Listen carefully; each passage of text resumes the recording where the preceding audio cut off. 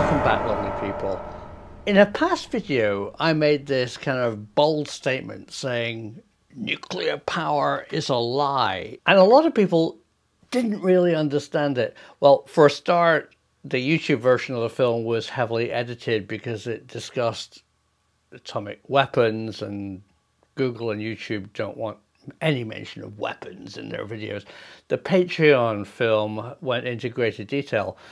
But today I'm going to share with you something really interesting. These two short films, I think, absolutely illustrate how in Britain we were lied to.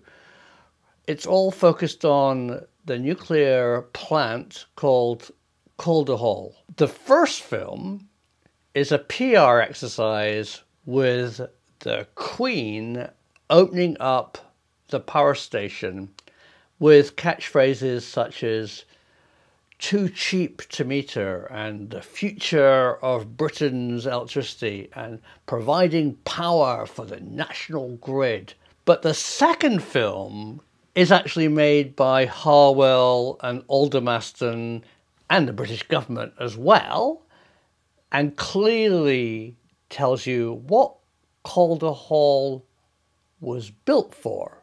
And that's the basis of the lie.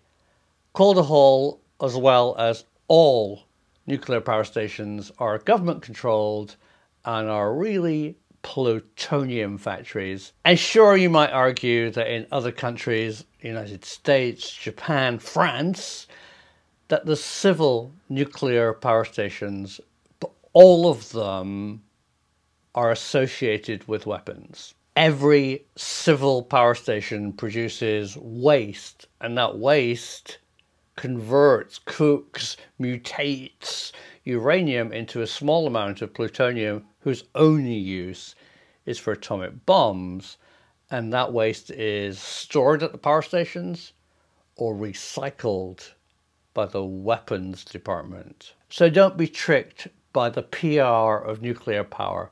Nuclear power stations are part of a grid that produces weapons.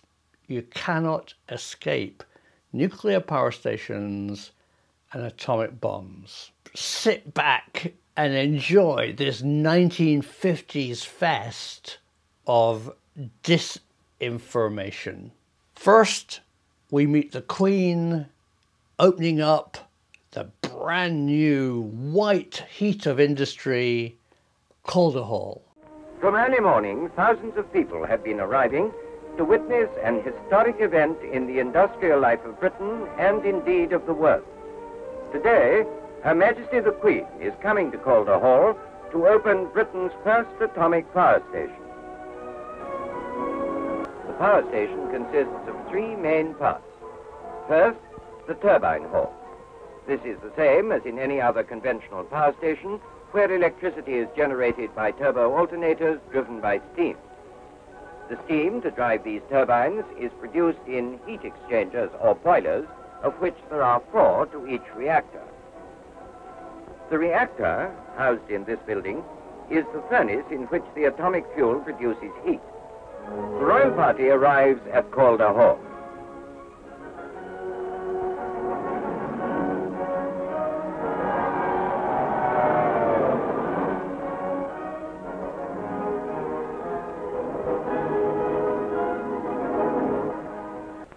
It is with pride that I now open Calder Hall, Britain's first atomic power station.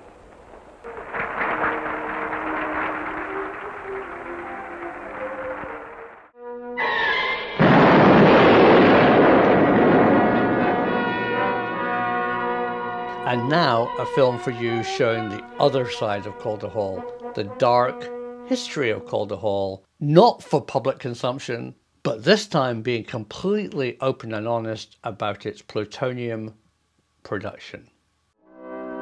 Calder Hall in Cumberland, opened by Her Majesty Queen Elizabeth in October 1956, was the first full-scale atomic power station in the world. In addition to producing heat, the Calder reactor, like those at Windscale, make plutonium, and both share a common plutonium processing plant. Under this still water lie the used uranium bars from the reactors, waiting for the fiercest radioactivity to subside so that they can be stripped of their light alloy casing, still under 12 protective feet of water by the groping claws of remote handling equipment.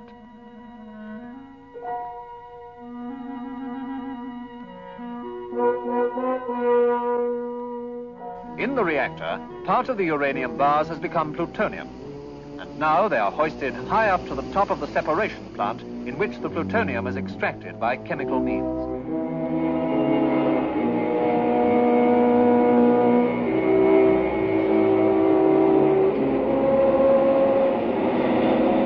Here also, the radiation is too great to allow handling except underwater. And far to the north, where the bleak Caithness coast faces the Orkneys, the great reactor at Doon Ray, first child of Zeus, is raising its strange shape from the rocks.